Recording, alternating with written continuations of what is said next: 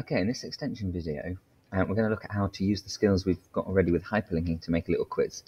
There are ways you can use computer programming to make the quiz, but there is actually quick and not necessarily quick, but an easy way of doing it with hyperlinking. So what we're going to do is we're going to have a slide with a question on and a set of answers. If those answers are correct, they'll go to one slide. If they're incorrect, they'll go to a different slide, and it will bring the person back.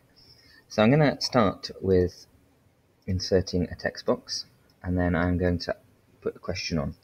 So the question I'm going to ask is, what type animal is a robin?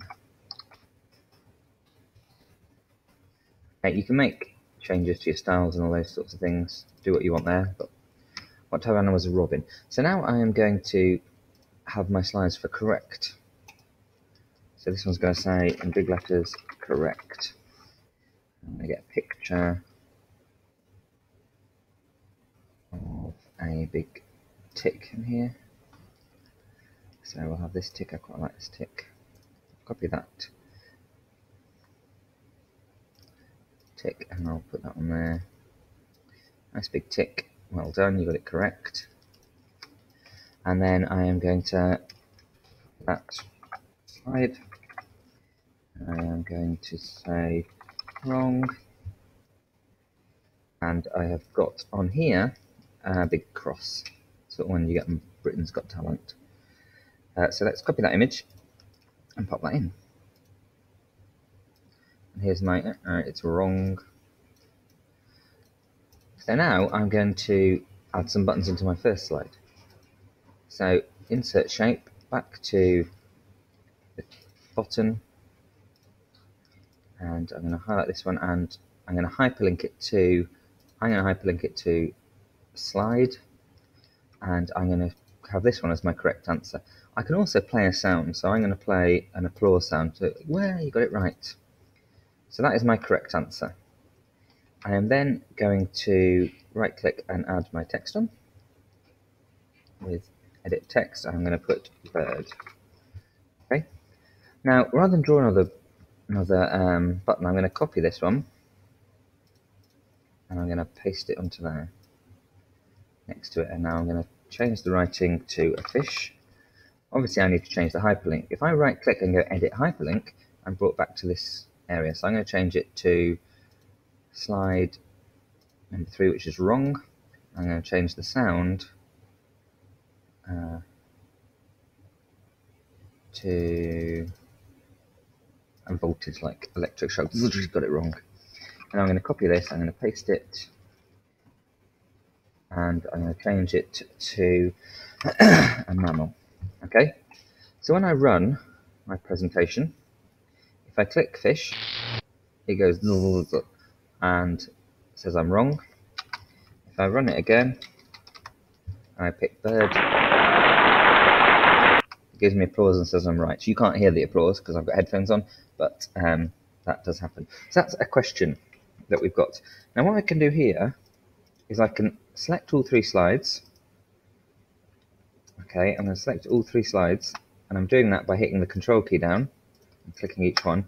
I'm going to copy them, and I'm going to paste them down here. So I've got the same question again. If I edit my hyperlink to slide, it doesn't jump to the new correct slide.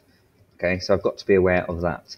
So I'm going to ask a new question, and I'm going to say, who won Euro 2012? So I'm going to start with Germany. Now that was my correct answer. So I'm going to edit the hyperlink here, and I'm going to change that to my wrong answer, but my second wrong answer. And I'm going to change it to my noise, so my voltage. I'm going to keep this one as wrong, so I'm going to have that as France. And I'm going to have this one, I haven't put a question mark up there.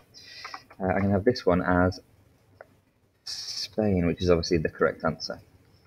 Edit that hyperlink, slide to the second correct, and then I need to play my applause. And OK. Now the problem is that if I run this for my first question, I get it right. That's great, it's correct, but I can't move on Okay, particularly if it's browsed at a kiosk, I can't move on. So I need a button here. So I'm going to insert another button here, and it's going to hyperlink to next question, which is slide 4, and I'm going to edit my text, and I'm going to put next question. Okay, I'm going to copy that, I'm going to put it here, and I'm going to go to question. So I'm going to make them have to re-answer the question. Hyperlink that to another slide, and it's going to go back to slide 1.